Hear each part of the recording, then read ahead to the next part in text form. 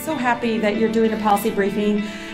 One of the things that being only here for the short 7 months, I think it's critically important to increase our presence in talking about the impact of people like my mother, who is now in Palestine, that had to travel through Jordan to get to come and see her living grandmother in the West Bank. Well, I gotta tell you, when Americans like my mother is denied entry through Tel Aviv and has to be forced through Jordan, that should be counted as a denial.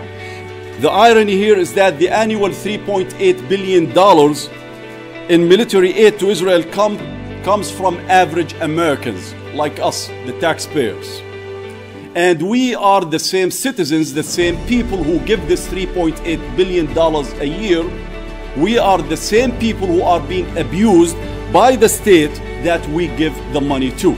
I can confidently state that the ways individuals are treated through the process of entry to Israel is one exhibit of the overarching racist and discriminatory system of oppression that the Israeli government currently enacts on its own citizens, Palestinians living under its military occupation, and travelers from various countries entering through its borders it controls.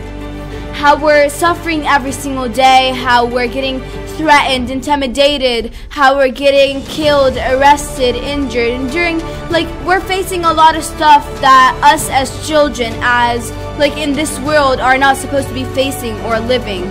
So we make some policy recommendations in this policy paper that are quite moderate. It's for the U.S. to follow its own laws. No more, no less. The U.S. government has taken the side of a foreign country, Israel, over the rights of its own citizens again and again. So, for folks like AMP and all the folks in here who still keep the flame lit and try again, I thank you and I commend you for that. And I've been very proud. I was very proud to go there. Despite what happened, I still have no regrets, and I would do it again.